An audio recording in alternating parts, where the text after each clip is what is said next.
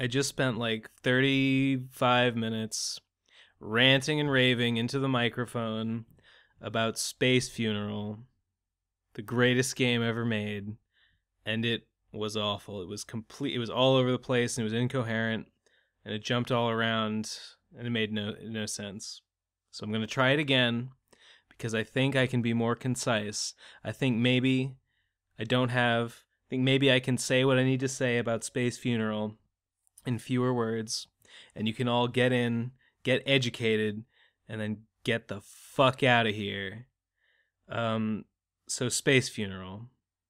It's an indie RPG Maker RPG in the JRPG tradition, by this guy.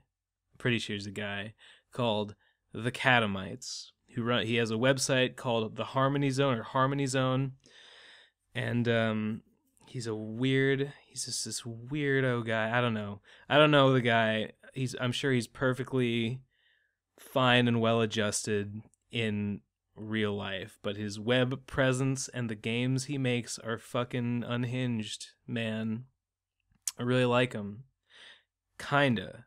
Sometimes. Actually, the thing about most of the Catemites' work, most of his oeuvre, is that it's awful in some ways, or it's broken. Like a lot of his games are like super minimal, just like a little experimental thing. He made like a collection of 50 games or something, and they're all terrible. They're all like just like click a thing, and they're awful. He like last year he put out this 3D game. I think it's like an adventure overworld strategy thing called Mouse Guard or Mouse Core, and it's just not done. Like you can't even play it. You start it up and you walk around, and immediately you're like, well, I can see that there's just not a game here like there was supposed to be. Oh, he's got one called Trial of Murder Dog that is a hoot. It is a hoot. But it's like there's no gameplay. It's basically just like a visual novel, I think.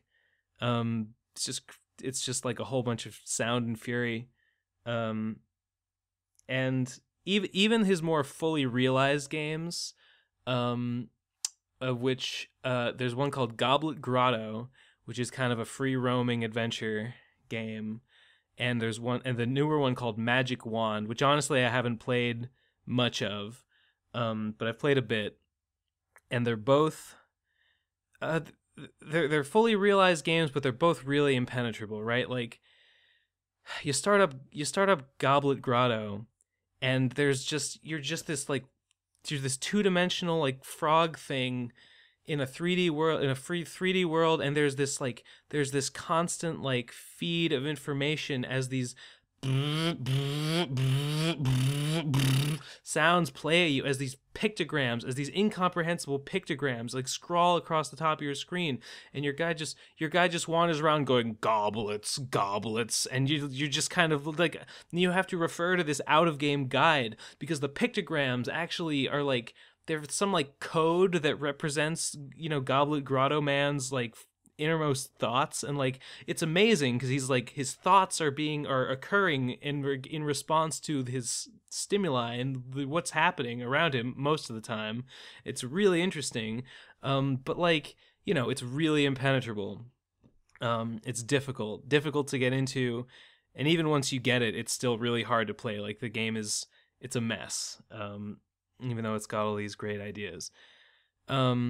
Space Funeral is, I think, probably the Catemites' best game, and it's way different. It's not like that at all, because I think the reason why is because it's an RPG Maker game.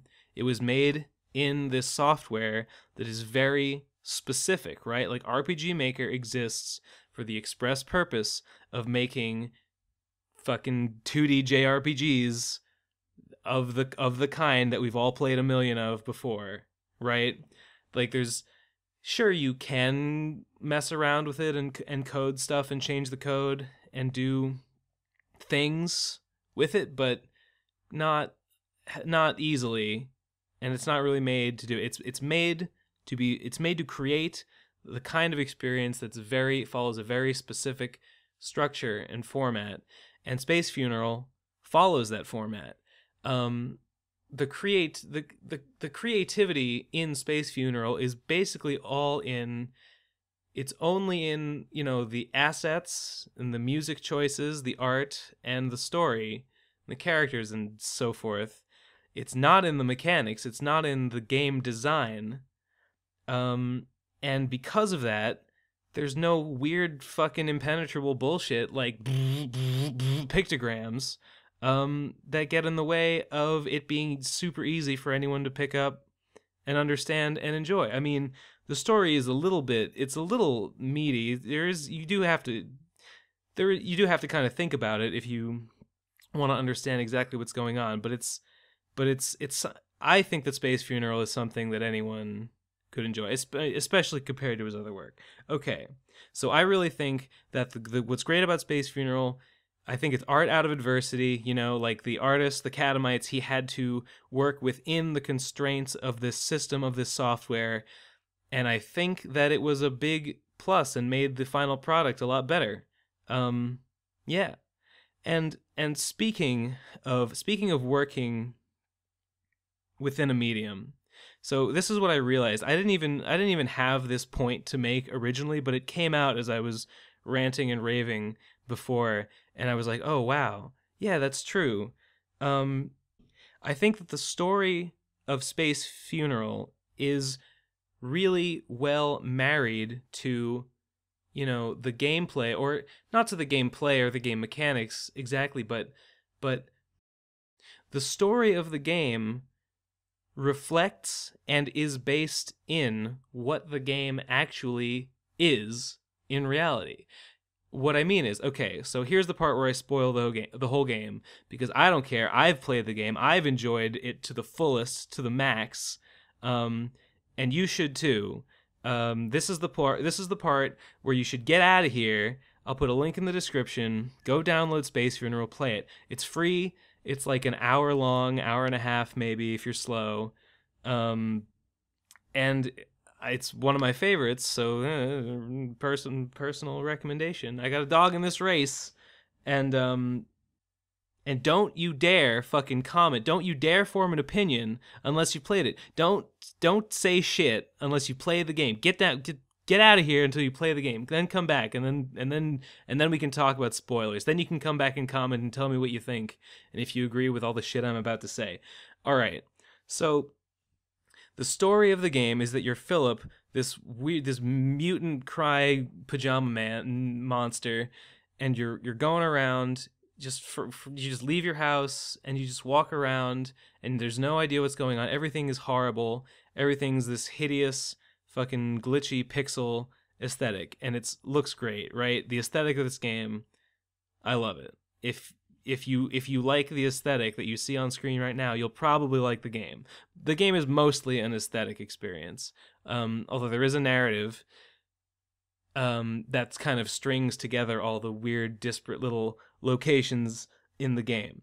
But you meet this guy named Leghorse, who's the best character, by the way. He's this horrible, twisted mass of bloody leg stumps all tied together.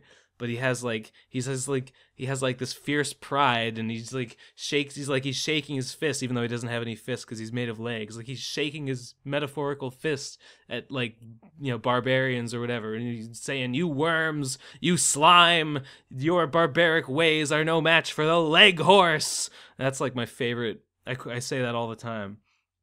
I love Leghorse.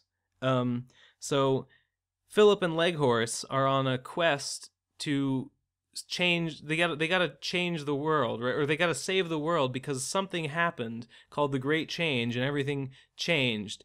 And you get to the City of Forms, and you meet this guy or this thing called Moon, and Moon says that the City of Forms is what everything in the world is based on, right? Like a Platonic form, like a Platonic ideal, that all real things, like real physical objects, are mere reflections of these idealized forms of their attributes that sort of exist in like a higher plane, right? So the City of Forms is like the perfect version of everything that everything in the world is based upon. And this guy Moon he says that he saw all the perfection and was like depressed by it or something. He thought that because it's so perfect there was nothing to aspire to, so he corrupted it all and he turned it all bad and gross, and now as a result everything in the real world is a reflection of this corrupt shit, and therefore everything is shitty and gross. And you fight Moon, you beat him, he's easy because the combat in this game is a fucking joke, right? Like it's no challenge at all. And you finish it, and Moon is dead, and the City of Forms reverts, and what does it revert to? But it reverts to like the generic stock assets sample JRPG that what's it called? RPG Maker like comes with pre-made as like a template to work off of, right?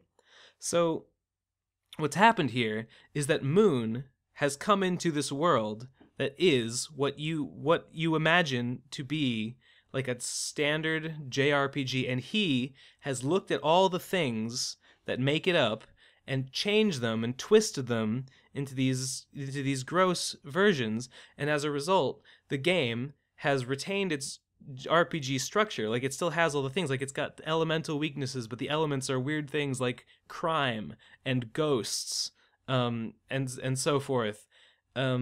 So he's twisted this thing into this hideous version of itself. And that's what the game is.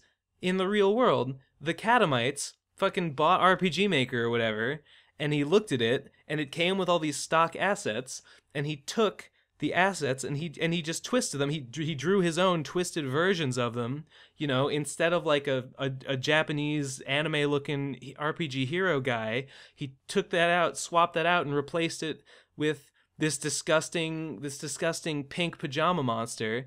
And he said, now the game, this is the form. This is the form that all instances of this character will refer to. And he did that with everything, and he changed it all. He changed the forms. The Catemites, the developer, went into this game and he changed the forms on which everything was based, and he corrupted the world. Do you see? So do you see that like the game itself is based, like the story of the game is based in what the game actually is and how it was made and the ways it was made. So what I'm saying is that, looked at in this way, Space Funeral is a real work of art. It does what I think all great art does, which is to work for its medium, which is like, to use the medium in which it exists in some novel way. Like to be it could only be what it is because of how it was made and the medium in which it exists. It is its medium. Its fundamental nature is based in the medium in which it is being presented. The story of Space Funeral.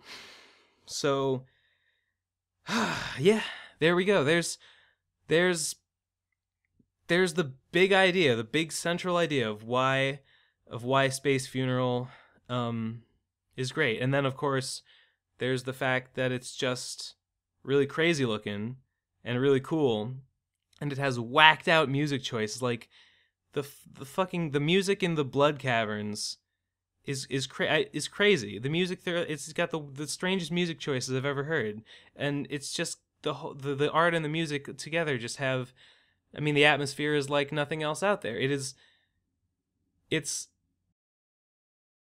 like the shit that makes up the game it's like the shit that makes up this game would have gone into whatever kind of game it was, and then because it was being made in RPG Maker as a JRPG, just these things just were hammered in like without prior thought. Like they weren't designed for this game, but by God, he fucking put them in there anyway.